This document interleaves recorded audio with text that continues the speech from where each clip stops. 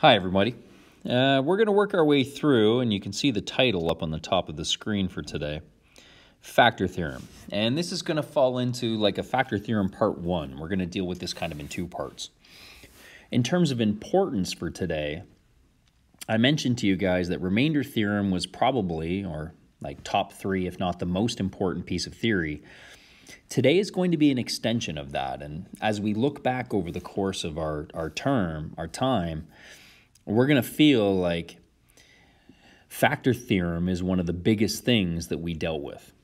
Okay? I really need us to understand that what we're talking about is an extension of remainder theorem, but we're going to probably lump it in under this title of factor theorem.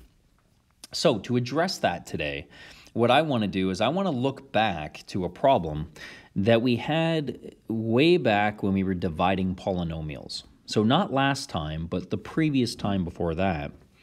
I left an example at the end of that lesson that basically said, show that x minus 5 is a factor of x cubed minus 2x squared, and then fully factor it. And so what you see in the top right corner there, just as I highlight that, what you see is your solution.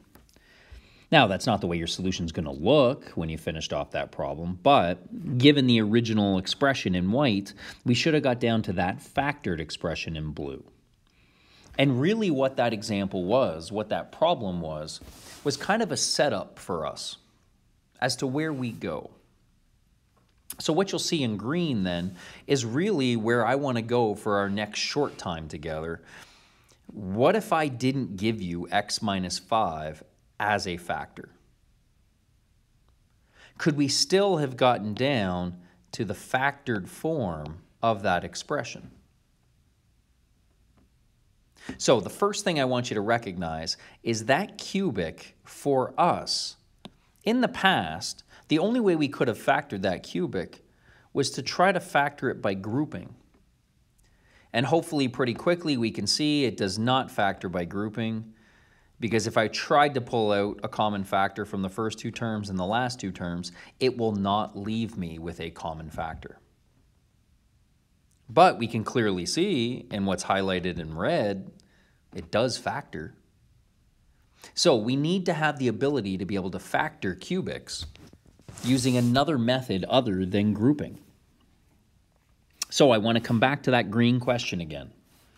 What if you were not given x minus 5 as a factor? Then we need to look at a way for us to be able to factor that expression. So that's where we're going to go for today. That we want to take that problem, focus in on the green, and say, could I factor that original cubic without being given one factor to get it started? Okay, let's jump into our material for today. All I want us to do is to kind of come back for a little reminder. So in your notes, I would be getting down that little reminder you see in blue. And that's not a statement of remainder theorem. Like, we're all good with what remainder theorem is. We should be. That really, the question I want to ask isn't really a remainder theorem question, but rather, what is the remainder when we divide by a factor? We should all be good that it's 0. So if we can put our answer to that blue question together with remainder theorem, then we should be good to start working through the green again. Remember, the green said, what if you weren't given the first factor? So if you look at the green on the screen now, if we were able to have just one factor, then we have the ability to finish off the problem. If you have one factor, then you can do long division to get what the quotient is, and then you can look to factor that quotient further. So our whole goal for today becomes, can we just find one factor? That's what we're on the hunt for. So in order to do that, I want to take a step back. What you'll see on the screen now, you have two problems that I'd like you to work through. Notice what the instruction says. It just says expand and simplify. So I want you to go very quickly through expanding both of those expressions. Simplify everything out, collect like terms. we'll use this as a little bit of a quick gauge as to can we expand some brackets quickly. So let's pause the video as fast as possible. You finish off those two problems. Okay, we're back. So oops, not a highlighter. So we should be pretty quick to expand the first. And my guess is, since we take a look at those binomials, there's no special patterning with them, that maybe we just went in order and put the blinders on.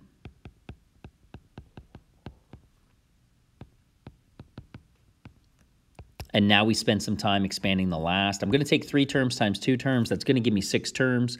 But maybe we can go straight to a simplified form. And we can say that I'm going to have an x cubed. I'm then going to have negative 9x squareds and another 6x squareds. So that's going to give me negative 3x squareds.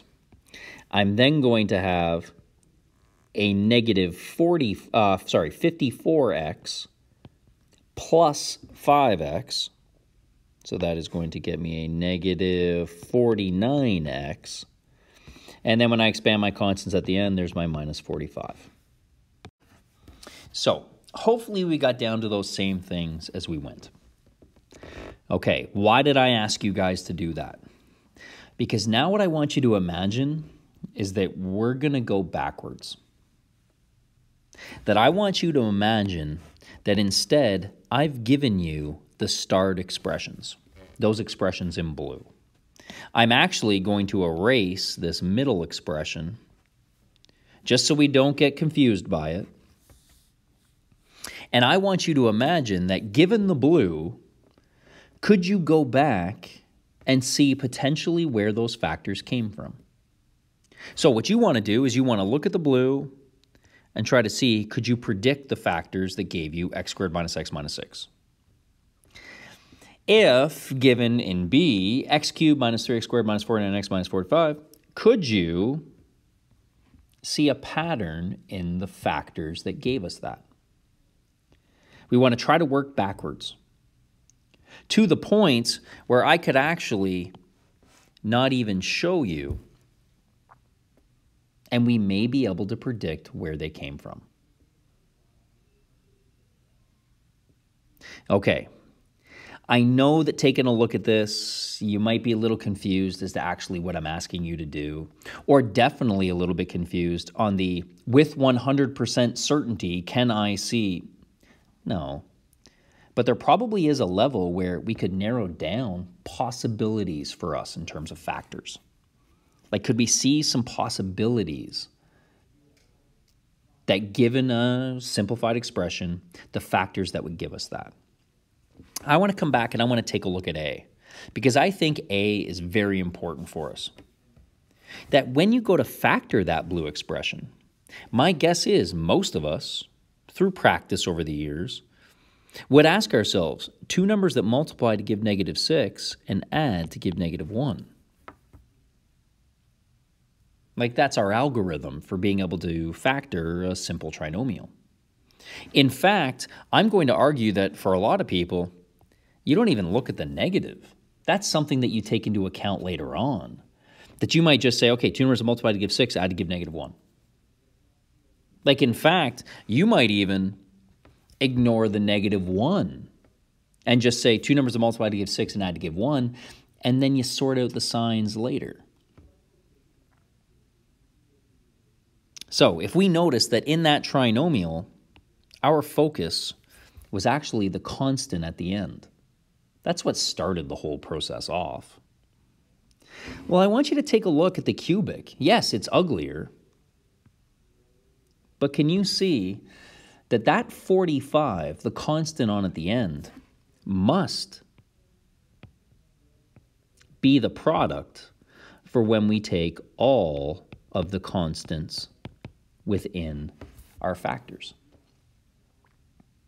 Now, because there happens to be 3 factors, we just maybe have more options. Like, it didn't have to be 1 times 5 times 9. Like, maybe it was 3 times 3 times 9.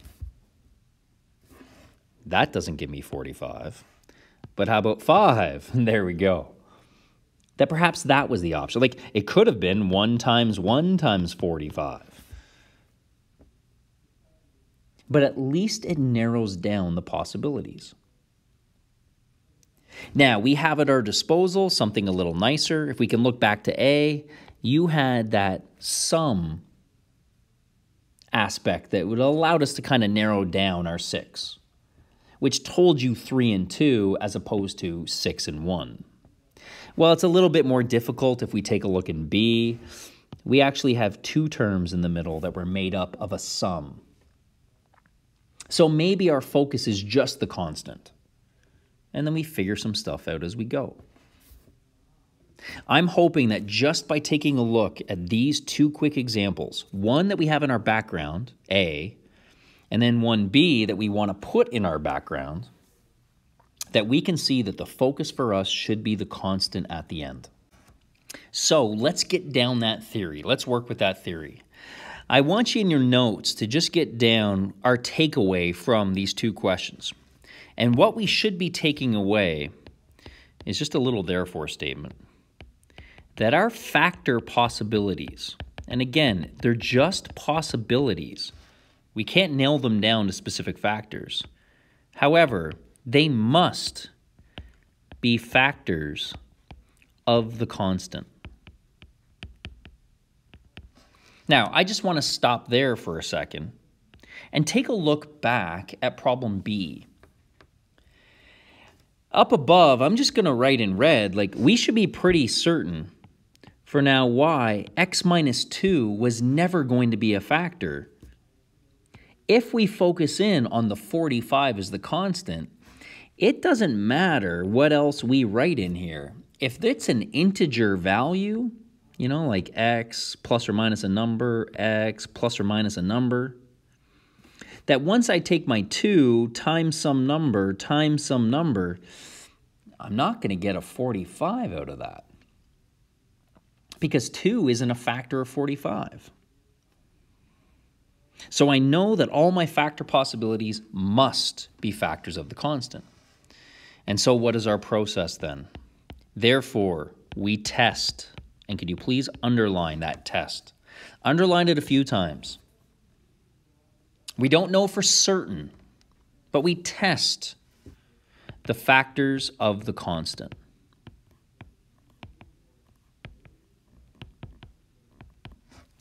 There's the key. Can we make sure that we highlight in the idea that it's the factors? We don't just pick random numbers and test, that we narrow it down to specific values that could be options. Okay, there is our theory. It's time for us to kind of nail down that theory a little bit and make sure that we're comfortable moving forward. So the rest of today is going to be nailing down that theory, making sure that we are good to factor expressions then, to use this theory. And then also we're going to talk about maybe a little bit of a way to make your solutions a little more efficient. So here's where I said let's nail down the theory. This is what factor theorem states. It just states that if d of x divides p of x evenly, there's no remainder, then d of x is a factor. Okay, that is a statement about what it means to be a factor. And if we then tie in what we know about remainder theorem, then you can see your factor theorem statement fully in red. That therefore a polynomial p of x has x minus b as a factor if and only if p of b equals 0. Now, 2 things. Take a look at the green. That's just the short form for if and only if, IFF. You'll see that quite a bit in your future.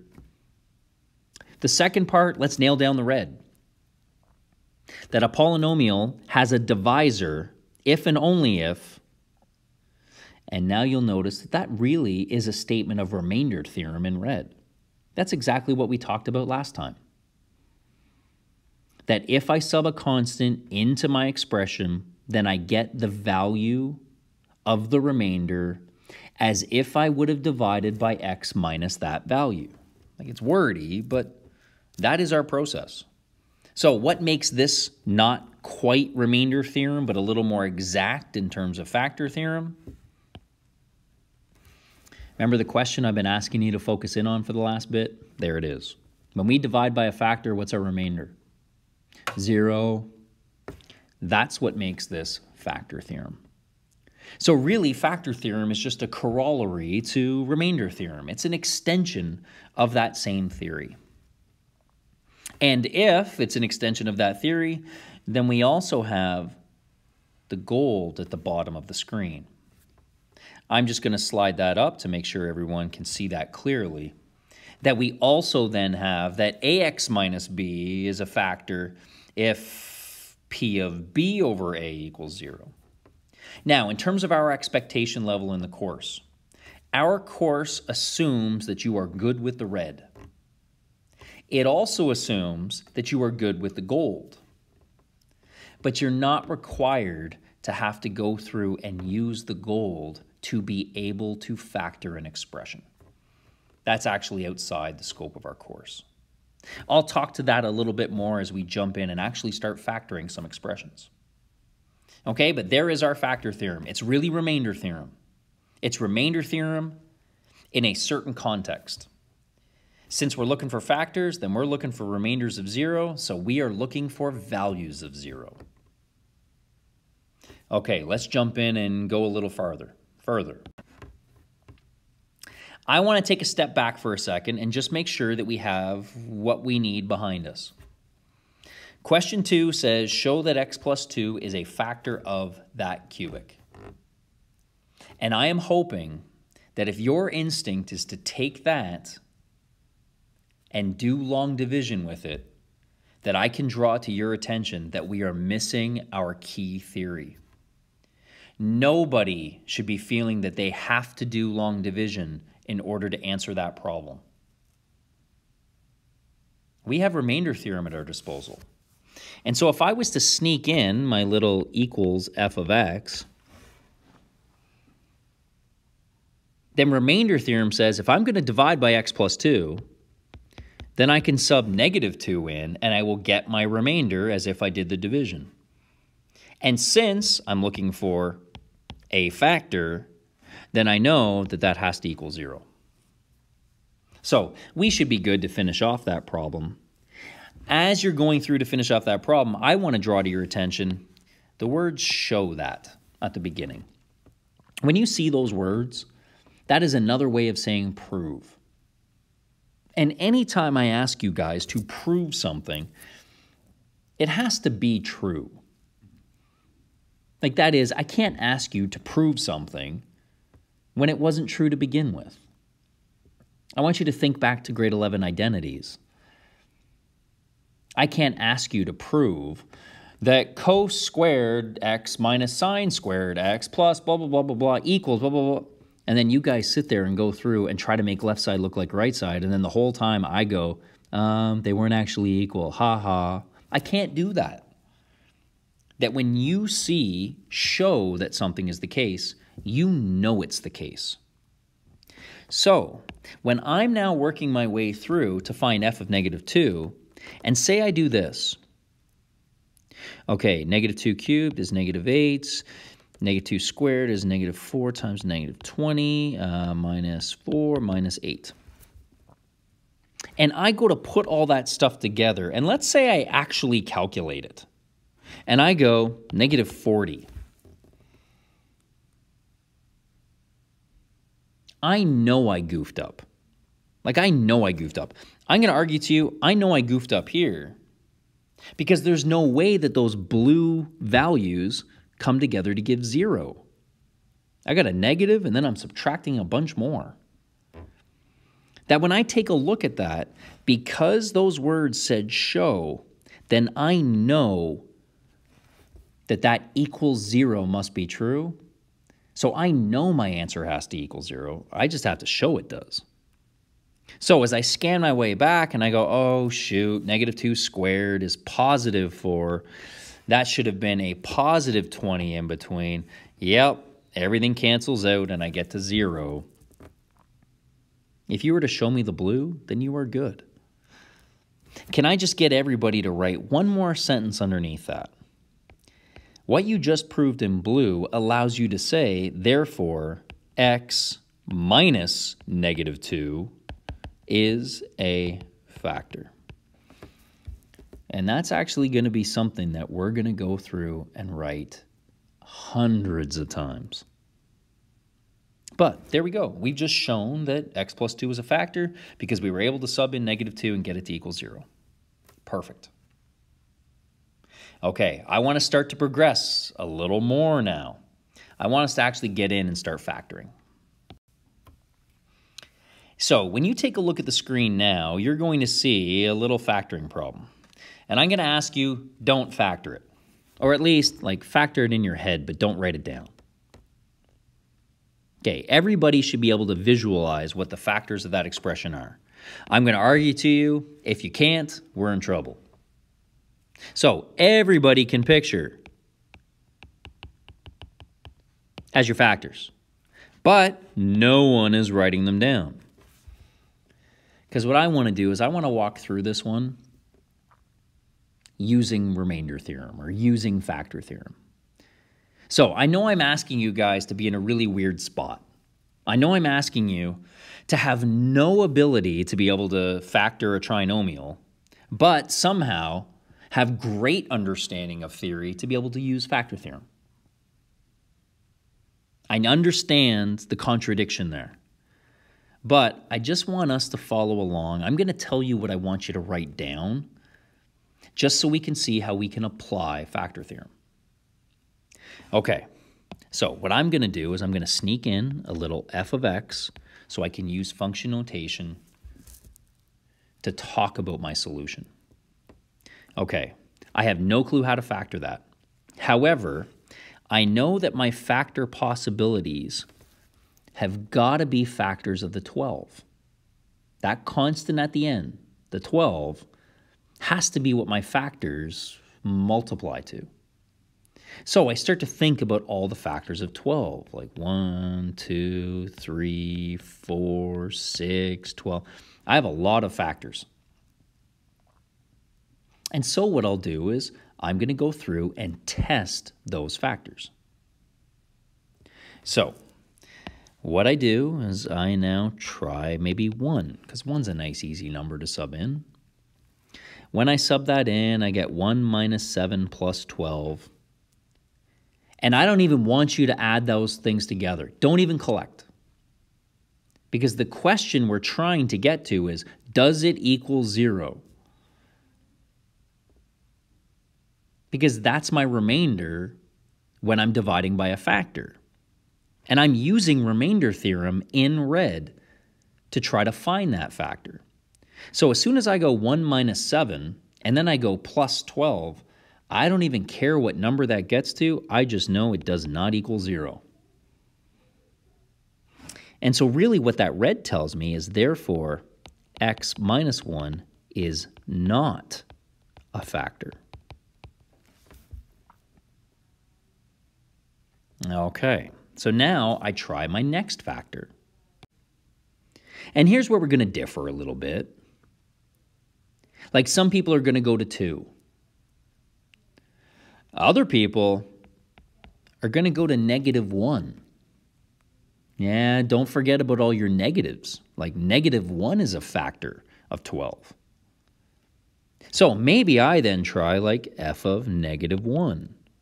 -1 squared gives me 1. -7 times -1 is a plus. Okay, I just want everybody to stop right on that red. Notice that anytime I sub in a negative value for my x, there is no way that that is going to give me 0, because I'll never be able to get values that cancel out because everything's going to be a positive. So that doesn't give me 0, and therefore x plus 1 is not a factor. Okay, and now I think we can skip over a bunch of stuff. Could you see going through the same approach, dealing with 2, and now it comes in on 3. Okay, so I've got f of 3, and now I sub that in. Okay, f of 3 is going to give me 3 squared minus 7 times 3 plus 12. Hey, that's an equals 0. Everything canceled out. And therefore, x minus 3 is a factor. Okay, I want you to take a look at what you have up on the screen right now, because I want you to understand fully about what you have to show me. I never need to see any attempts that do not yield a positive result. And when I say positive, I mean something we were looking for. So all of these red attempts in here, I never have to see that because they didn't give us a factor. As soon as you find one value that gives you a factor, that's all I have to see. Now, you'll also notice these little red calculations up here. I don't have to see that. If you just wanted to say f of 3, you calculate it in your head, equals 0, then just write that down. And make sure that you make your concluding statement of therefore x minus 3 is a factor. That's your use of remainder theorem. Okay, we have that, and that's the whole thing we were looking for. Remember back at the very beginning of today, we wrote down in green, what if I didn't give you x minus 5 as a factor? What if I didn't give you the first factor? Well, we just got our first factor. We're great. Now, I want you to imagine how long the solution could be. Now you would end up going, okay, therefore x minus 3. Remember, we would have to do long division for this. Yikes. So now we're working our way through, and your x squared minus 3x, negative 4x, negative 4. Well, I just got my confirmation. I have my equals 0 remainder. So yes, I did just confirm that x minus 3 was a factor, and I could then write, therefore, it was x minus 3, and now I see my quotient times x minus 4. Okay, there we go. That's us using factor theorem. Now, clearly, if I was ever to give you a as part of a problem and you had to factor it, if you're doing the blue, you better bet that I'm going to write across your page, why? Look at all the work. So if you see x squared minus 7x plus 12, can you please just factor it into x minus 3 times x minus 4? However, I'm hoping that this example can show you guys how we can use factor theorem to get the first factor and then what we can do to fully factor. Okay, we're going to jump into a next problem, and one that we don't have the sort of background that we have. So let's take a look at the next one. Okay, so now what we want to do is we want to go through and we want to factor that one. There's our x cubed plus 2x squared plus minus 5x minus 6. Okay. I still want to walk through this one together, but we're going to do them in its bits. So we're going to do an awful lot of pausing and restarting as we work our way through. Okay, first thing we need to do is sneak in a little function notation so we can talk about things correctly. Okay, now that that's called f of 6, I want everybody to go on the hunt to try to find one factor. So everyone's eyes are all focused in on the constant on the end. And we're going to check factors of 6. Okay, you go ahead and find some value you can sub in that gives you 0. Pause the video now. Okay, we're back. So I am not going to make the assumption that we all got to the same thing. What I really don't want you to do is to copy my solution. Don't erase what you had if it was different, unless it was incorrect. We're going to get down to the same thing, and I think it's really important, actually, if we do disagree in how we went. So fight the urge to want to erase what you did just so you can agree with me. Don't. We'll get there. Okay. Now, I've got a little background where when I take a look at this, I really like subbing in ones. And I like when I can sub in 1 because calculations with 1 are pretty easy. And maybe a little shortcut that can help you out, so it's not just blind subbing in and calculating, is I want you to take a look at all your coefficients. So I'm just going to highlight them right now. We had a 1, a 2, a 5, and a 6. My 1s will probably work, a positive or a negative one, if I can get those coefficients to group together into 2 of the same value. So if I group those, for instance, if I was to take my 1 together with my 6 and my 2 together with my 5, I can make 2 7s. And if I can get those 7s to be of opposite signs, then they'll cancel out and get me down to 0. So I take a look at the 6 on at the end. That 6 is negative. And since it's a constant, it is never changing. So that means that I want the 1 at the very beginning to be a negative 1. I get a quick confirmation in the middle that if I replace my x with negative 1, then that 5 is going to change signs, and it will be the same sign as the 2. Beautiful. X equaling negative 1 is going to be a value that gets me to 0. Now, I'm just going to get rid of all that yellow inside there. So for me, I am going to then say f of negative 1, I know that that will give me 0. And I can confirm it by subbing in negative 1 and calculating. Okay, f of negative 1 equals 0, and therefore x plus 1 is a factor. No one is changing their solution if they didn't do that. Keep your solution the same, trust me.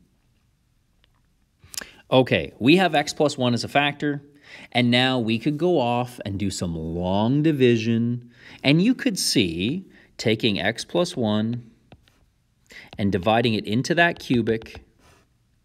And because if I take a cubic and I divide it by something linear, then I'm going to get a quadratic, and we know how to factor all quadratics that are factorable.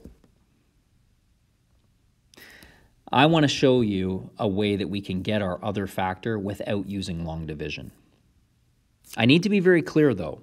Everyone in the class needs to be good with long division. However, the only time I use long division is if the instruction actually says divide. My instruction here is not to divide, it's to factor. And so we have another method that we could use that can get us there. What we're going to do is we're going to compare coefficients. The other way to talk about it is we're going to partially expand. We're going to actually work backwards. Okay, I want you to follow along with me in the blue, and we're going to see this method in practice. So what I could then say is, I know that one of my factors is x plus 1. I just don't know what the other factor is. And what we're going to do is we're going to work backwards. We're going to partially expand and try to get back to our original. Okay. I take a look, and if I was to expand this, eventually I'm going to take an x times whatever's at the front of that bracket, and I know that that has to get me back to an x cubed.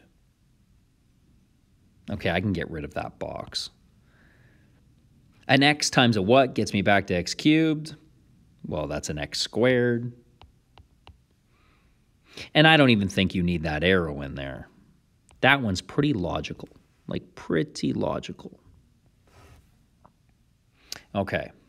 I want to skip over all the middle stuff in our original expression. Let's skip over the x squared. Let's skip over the 5x. Let's get rid of that. And let's focus in on the constant on the end. Because you know that at some point, you would take this 1 and you would multiply it by that constant at the end, and you know that that has to get you back to a negative 6. Okay, I can get rid of that and the arrow. And we would say, well, positive 1 times what gets me negative 6? Negative 6. So at least I filled in 2 of the missing terms in that second factor. Okay. My suggestion to you is we're now going to expand a little further. And when we do, I want you to draw this arrow on. This arrow is so helpful for people that it's almost to the point where those people who draw on the arrow very rarely make mistakes with it. And those people who think they're above it or want to skip by it too fast, that's where they make their mistake. Okay, take a look at my blue factored form, and I hope that we can see that at some point you're going to multiply the 1 times the x squared. Well, if I was to expand those blue brackets right now, I can see that I have 1x squared. The issue is, back up in my original has 2x squareds. So that means I need to figure out how to put in more x squareds. My brackets right now give me 1x squared. I need 2x squareds, so I'm going to put in another x squared. Now, I know that when you see me write down just an x, that's going to confuse you a little bit. But I'm going to put on one more arrow. Can you see how when I multiply the x times that x, when I fully expand, how it becomes an x squared? So notice if I expand just those 2 arrows in my brackets, then there's my plus 2x squared. Now, I do have a little confirmation, so I can confirm that I am correct by just expanding a little more. This 1 times an x gives me a positive x. This x times a negative 6 gives me a negative 6x. And if I collect the 2 gold terms, then I get confirmation that there's my minus 5x. So notice, I just went through and I factored that expression using factor theorem, but I wasn't stuck having to use long division. Okay, I'm going to just delete a bunch of those arrows because the only arrow that I am asking you guys, or strongly recommending would be maybe the way that I would word this right now, is for you to put in the red arrow. I think if you just jot down that red arrow, then I think that's enough. That gets you kind of thinking about partially expanding, and that begins the whole process. Okay, now that you have that trinomial as your second factor, you take a peek, it factors further. 2 numbers to multiply to give 6, add to give 1, are 3 and 2. I've got the correct signs, and I'm good. Okay, I want you to take a peek at that, and that is one approach to go through. But I also want us to just take a look at our final expression, and maybe you can see your factor in there. Like, I'm going to bet and say that I would have a bunch of people that did not use negative 1 at the very beginning. And maybe when they started off, they said, that if they subbed in 2, they got 0. And therefore, x minus 2 is a factor. Okay, this is why I told you, don't erase your work. Because that's correct. We're just going to get there a different way. Well, I would also have some people, though, and I hope not too many, but I might have had somebody who got up to subbing in negative 3 and getting 0, and writing, therefore, x plus 3 is a factor. I think that's a little unusual because I have no idea why you would skip over both your 1s and both your 2s, positive or negative, and jump all the way to negative 3. But, hey, the way you see things. We can see the green and the gold in your last 2 factors. Okay, what I want to do now is I want to go through and I want to compare coefficients on the other 2, just so we can see a little more practice at us comparing coefficients. Okay, I want everybody to work through with me on the green. So we could then say, therefore, one of our factors is x minus 2, and now we have the other big ugly factor. Okay, we could start to fill in the first term and the last term. X times what gets me back to x cubed? That's an x squared. We skip over all the stuff in the middle, and we jump to the last term, the constant. Negative 2 times what gets you negative 6? A positive 3. Okay, now we need to partially expand. If I expanded the brackets as written, I'm going to have a negative 2x squared. Look up in the original. In that boxed in green, I need a positive 2x squared. So negative 2 plus what gets me positive 2? I need to add in a positive 4.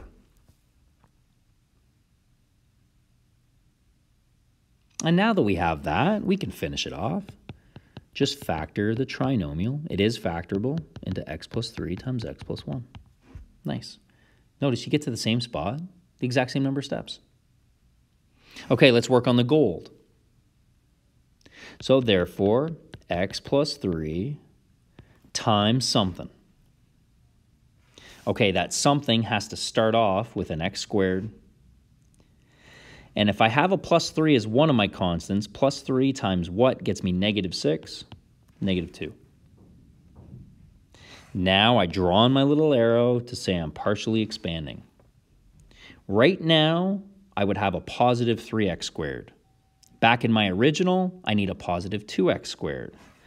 That means I need to subtract off an x. And now I take a look at that trinomial. It factors, and so that's an x minus 2 times an x plus 1. So I'm really hoping that you guys like comparing coefficients as a means to factor. It works when it factors, but please make sure that we're not trying to use comparing coefficients as factor theorem. No. Please also don't think, hey, I can compare coefficients instead of divide. You can only do that if it's a factor, because it goes in evenly. But that gives us our approach. So if I was to give you problem B, then I would expect to see the blue solution, or the green solution, or the gold solution, obviously not all three. Okay, let's get a little more practice with this. I think we're ready to try some of these problems on our own. Okay, so what you see on the screen now, there are two problems that I would like you to go through and factor. Okay, we should be pretty comfortable with the process. If you need to, rewind back, take a peek at problem B, but I want you to try these two problems on your own. Okay, so pause the video now, and then we'll come back and we'll check our solutions. Okay, pause it. Okay, and we're back. So if I was to go through and deal with C, then I'm going to sneak in a little equals f of x. If I want to try my 1s, then I take a look at that and I notice that my 1, 3, 13, 15, I can pair those up and get 16s. And if I sub in a negative 1, then I'm going to get that to equal 0. That's pretty messy, I'll be honest with you. That's better. And therefore, x plus 1 is a factor. And again, we learned as we went through on B, don't worry if that wasn't your factor. We'll match up in the end. Okay, so therefore, I know one of my factors is x plus 1, and now I'm going to compare coefficients to get my other factor. X times what gets me back up to x cubed? That's an x squared. 1 times what gets me up to negative 15? A negative 15. And now I'm going to partially expand. So my blue brackets right now would give me a 1x squared. I need 3x squareds, so I better add in another 2 of them. And as we stated earlier, don't worry, that's how they become x squareds. So I take a peek at that next factor, and yes, it does factor. Two numbers multiply to give negative 15 and add to give 2 are an x plus 5 and an x minus 3. And there we go. Some people may have gone through and they subbed in 3 and got an equals 0. I tell you, I'd be giving you a pretty weird look right now if you got to negative 5 and subbed that in before trying negative 1 or 3. But yeah, hey, it works. And as I said, whatever you see. Okay, for anybody who feels a little more confident now that they saw a solution to C, but you didn't get through D, then I'm going to say pause the video again. Go through and get a solution to D.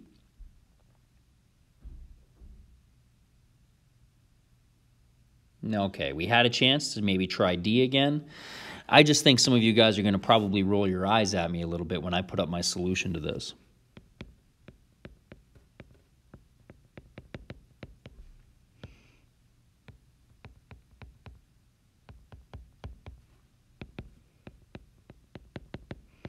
And as I'm writing this out, some people are like, oh, it factors by grouping.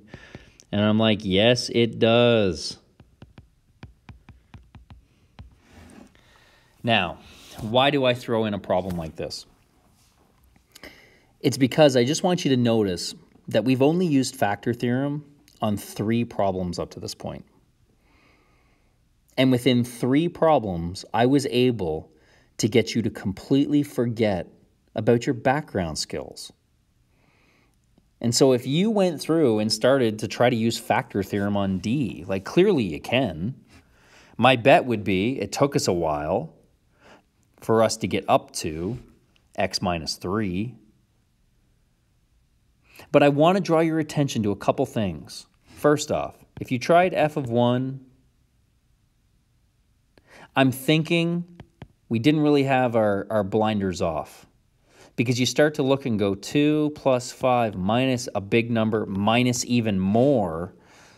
Yikes, those things aren't going to cancel out. And if we were to then say f of negative 1, well, I might say that that was closer, but still not going to get us there. This would be my concern. If you then tried f of 2, if you tried f of 2, you're telling me you don't understand factor theorem. That you are just randomly picking numbers and guessing and subbing them in. Remember what we talked about for factor theorem. We are testing factors of the constant. I can tell right off the bat that there's no way 2 gives me 0 because it's not a factor of 45. And so, if we skipped over 2 and negative 2 because we were like, no, I was looking at that, then that's no problem. But it might have taken you a while before you eventually got to f of 3 equals 0, and therefore x minus 3 is a factor. Maybe we got to negative 3. Okay, I just need to underline up here. If you somehow got to like f of negative 5 halves gives you 0, like if there was some part where you looked back up at the original and went, yeah, I think negative 5 halves is going to work, then you got to explain to me what you're seeing. So the first thing on that matter then is don't forget that factoring by grouping is still probably faster. I'm going to talk about identifying factoring by grouping again. The second thing, though, in purple is what I spoke about at the very beginning, and I said that I was going to clarify that a little bit. For the limits of our course, the only types of values that you will ever be required to test will be integers in order to factor. That I can't give you a cubic where it would require you to sub in a fraction in order to get the first factor. There will always be an integer value that you will be able to sub in. Okay, hopefully that clarifies that part. But now I want to go back up to the original again. Now, all I'm going to do is I'm just going to erase that minus 45 on the end, just because I want to get rid of the outline. So I'm just going to slide that minus 45 back in, but not in purple. There we go. Because I don't want us to forget about what we talked during our factoring review. Take a quick peek and focus in on your coefficients. Notice positive 5 divided by 2 gives me 5 halves. And if I then took negative 45 divided by negative 18,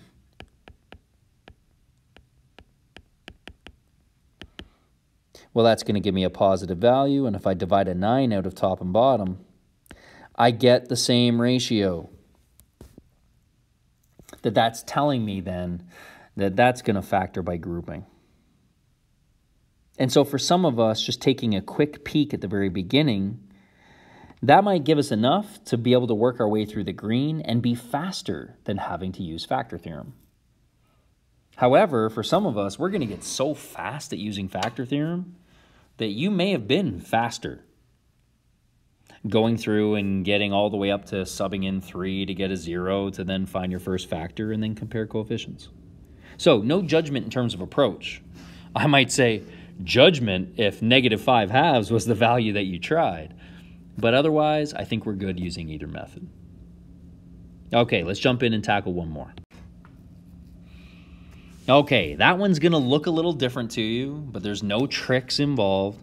I'd like you to go through and factor x cubed minus 27, and we'll use that one as our gauge. Okay, so I want everybody to pause the video now, factor that expression. Okay, and we're back. So if I sneak in my little f of x, I'm actually hoping that this one was very direct. Like we should have been fine. Nobody was trying ones. Because even though it's a factor, come on, 1 minus 27, not even close to 0. We skipped over 2's because 2's aren't factors of 27. And so to jump into 3 and get that to equal 0 was probably pretty quick. And therefore, x minus 3 is a factor. I need to see the blue. Well, now I have a therefore because there's no operation that takes me to my next line. But I can say that my expression looks something like that. Now I compare coefficients. I need an x squared at the front of the bracket. I need a positive 9 at the end of the bracket. And now when I partially expand, I have negative 3x squareds there. I need no x squareds. My middle terms cancel out. So if my brackets give me negative 3x squared, then I need a positive 3x squared in there to get everything to cancel out. The only hiccup might have been that we made the assumption that that other trinomial must factor. No, there's no two numbers that multiply to give 9, add to give 3. My expression is fully factored in what you see in blue. So there you guys go. Today was Factor Theorem 1. Okay, if you need to, flip back, watch any sort of portion of this lesson. Biggest part that I want us to take away. Seriously, it's that important. Everybody that I see who draws the arrow doesn't necessarily factor by comparing coefficients perfectly. They normally do pretty well, but I can't promise perfect. However, most of the time when somebody struggles to compare coefficients and I ask to see their work, they didn't put on the arrow. So I think you're hurting yourself by avoiding drawing on that little red arrow. Okay, I think it helps. Your job now, jump in and get some practice factoring using factor theorem. Okay, good luck.